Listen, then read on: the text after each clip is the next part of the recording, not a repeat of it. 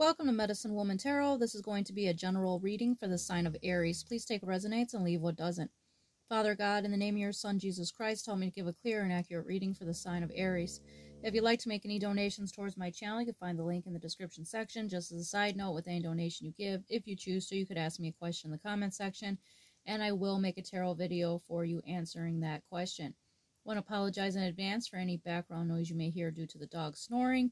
And just as another side note, I have wrote a few songs, and if you want, you could find those in my post section. The link is connected to there. All right, and it's a free download. So the first thing I saw within the pink gem for you today, I scurried it before starting the video, was very beautiful. Another sign got a similar message last week, but this one's a little bit different. So what first showed was something like a bird, and it wasn't like fully forming, almost looked like a hen almost, which represents, rebirth and, prosperity. And then it showed the Virgin Mary, and she was wearing a white cloak, and she had her hand to her heart, and she had this like dark band that was over her hair covering. And then she was holding a white lamb, and then Jesus, the baby Jesus, in her hands. And with that showing up, that is representing this very divine love that is being given to you. And with the lamb, it represents Jesus, his sacrifice, and it represents purity.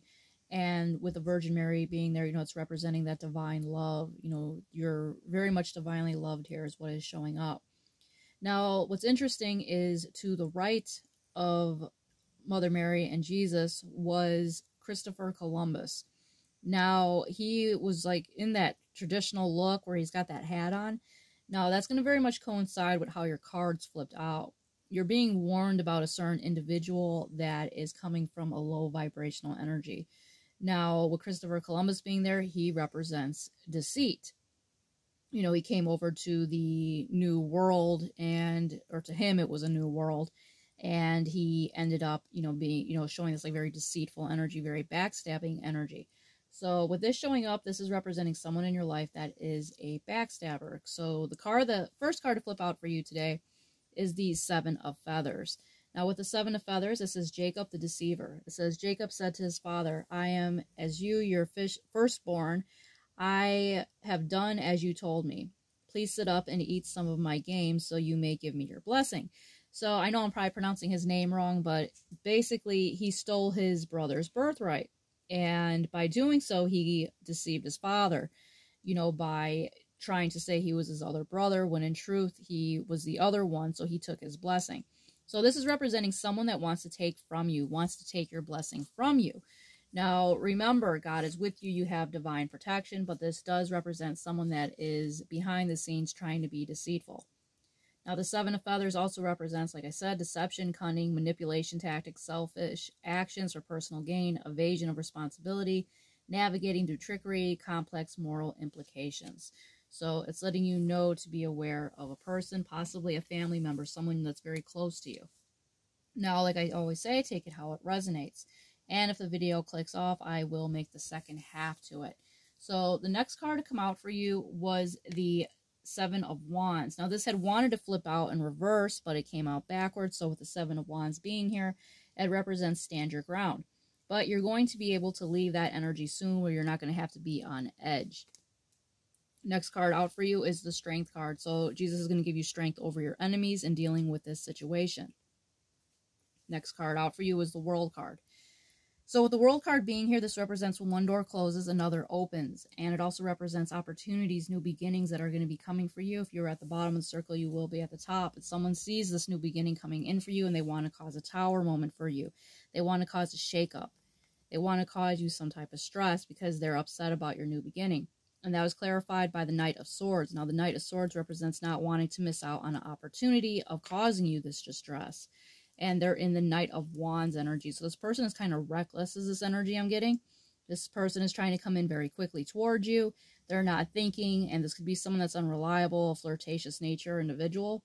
And they're going to be offering you the Six of Coins here. So they want to offer you something, but be careful of what this person is trying to offer you.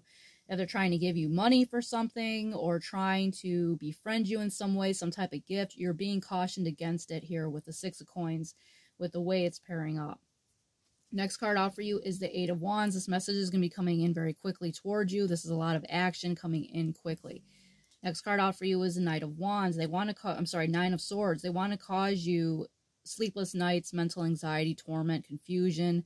They want to cause all this, for you, whatever it is that they want you to accept for them. So be careful whatever it is they're trying to give you.